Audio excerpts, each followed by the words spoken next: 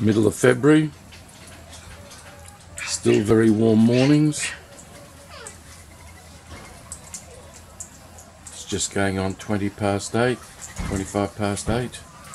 Fed the birds, and it's just another normal morning here in Nerang. Discarded seed from the aviary and bird cages, which we clean out twice a week. And our local wild birds love it. They seem to know when we're cleaning out the cages because they just come on by.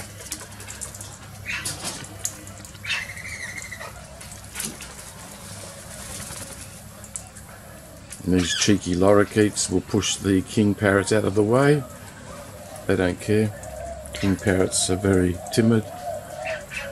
There's Mr. Kingy up there. Not very clear. Just got pushed out by a lorikeet.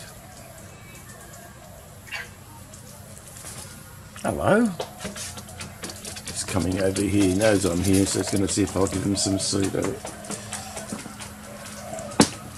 Videoing one-handed while I put my hand in for some seed. Come on, Mr. Kingy. Come on. He'll come down. There's lorikeets.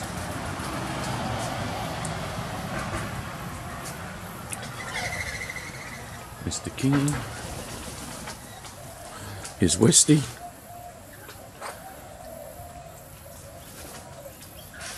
Mr. Kingy's come down now for some seed I just put out.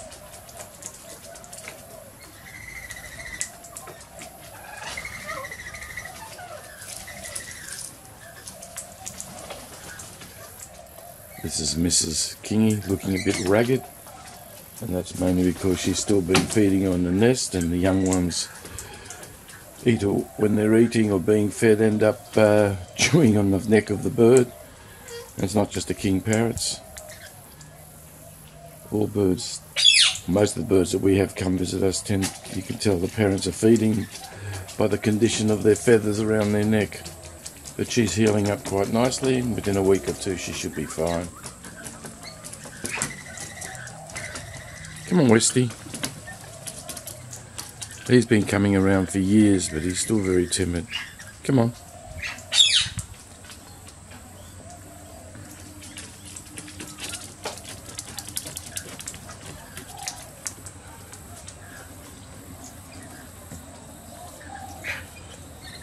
There's a piece of apple that was thrown out from one of the bird cages. Nothing gets wasted here. Lorikeets will love apple. They shouldn't eat seed, but you cannot stop them.